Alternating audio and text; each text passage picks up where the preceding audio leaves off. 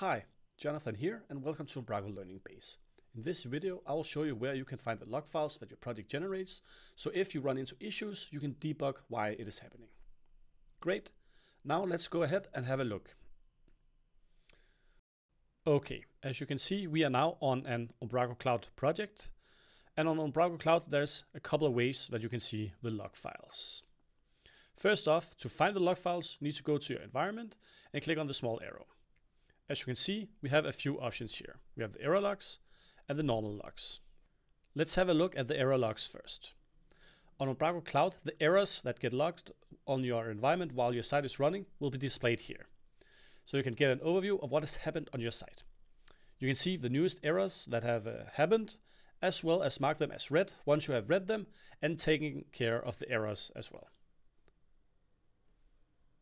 Now let's go back to our environment and have a look at the other log files that we can see. So if we click on the arrow again and click on logs, we will get this nice overview. As you can see, there are 4 different logs we can look into on our Umbraco Cloud project. We have the Umbraco logs, logs for deployment, the site extension logs, and lastly the IIS logs. Let's take a look at them separately. The first log that we have is the Umbraco logs. With the Umbraco logs, we can see what has happened behind the scenes when our Umbraco project has started and if there has been any issues related to our Umbraco project. You can click on a specific file name. Once you do so, you will see that we get a nice view of the error log in the browser. It's also possible to download the log file down to your computer and view it for a deeper analysis of the log file. We recommend in this case that you use the compact log file format viewer. I'll add the link in the description below. Next up, we have the deployment logs.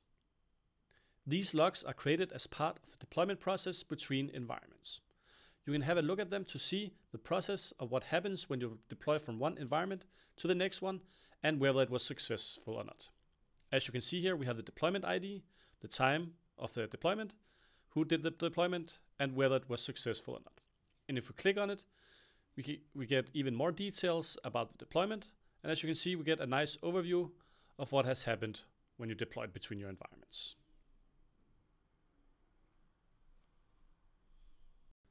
We then have the site extension logs.